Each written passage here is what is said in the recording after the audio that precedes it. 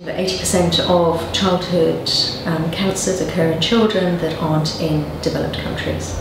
So there is a significant burden of disease for patients in resource-poor countries. And these patients at the moment aren't able to access healthcare and receive healthcare in the way that we would expect members of our own family to receive healthcare. One of the big concerns that families have is the belief that cancer isn't curable, and I think that is very true for Bangladesh. But certainly one of the things added to that is the cost of accessing that healthcare. So families may come to come to units to try and work out what is wrong with their child, and then receive that devastating news that their child has cancer, and then be told how much it would cost to treat that child, and then be told what the chance of cure is likely from that treatment. And for a family that doesn't have money, they are unlikely to be able to afford that treatment, and so abandonment is high. The cost is not the only reason for abandonment, but it is certainly a significant contribution.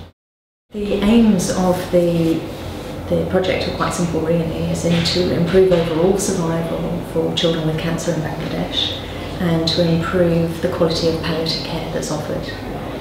And I say that it's quite simple. Clearly there's complexities around how to provide that, but those are the aims. The local team are highly motivated, very enthusiastic, and a very dedicated team, and they're led by Professor Afiqul Islam. And he's arranged a rally on the 4th to coincide with World Cancer Day, to raise awareness amongst parents and families and to help get the message across that childhood cancer does exist and it can be curable.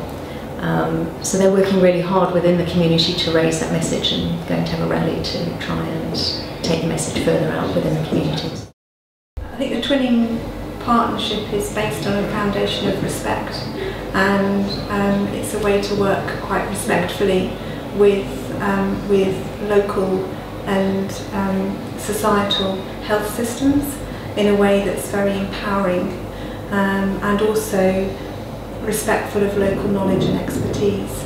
And so it's built on a foundation and a premise of sustainability. And we may have some expertise in particular areas, but we also recognise the expertise and the strengths and capabilities of people in the local field as well. So the workshop was a 3-day programme, and the team locally in Dakar helped contribute to that programme agenda.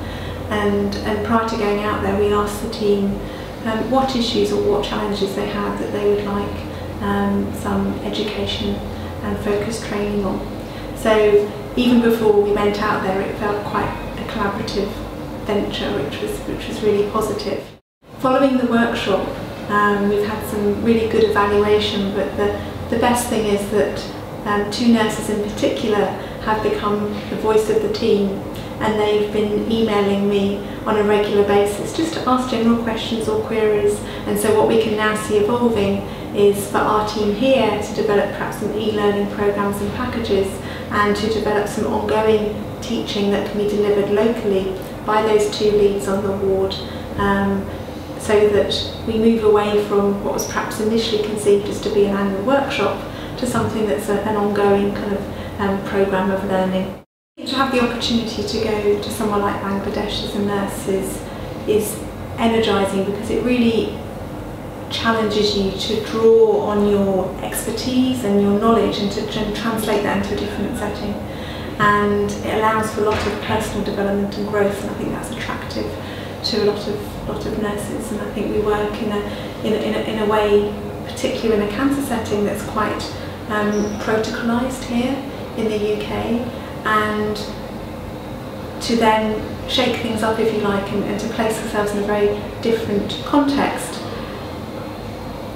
draws on that knowledge, but it challenges us to think quite differently, and I think in turn that then has a really helpful use to inform our practice back home in the UK. I think it would be a fantastic opportunity for people that haven't worked outside of the NHS to understand the health economics of the choices that we make when we have resources and the choices that we make when we don't have resources. And clearly they're very different. We're fortunate that we can offer equity of access for everyone, and we can offer treatment to everyone that we would choose to be in everyone's best interests. Resource poor countries don't have the luxury of that, and they really do have to prioritise those that they can help. And those that can't be helped, it's a much more difficult equation to think about how you're going to look after them.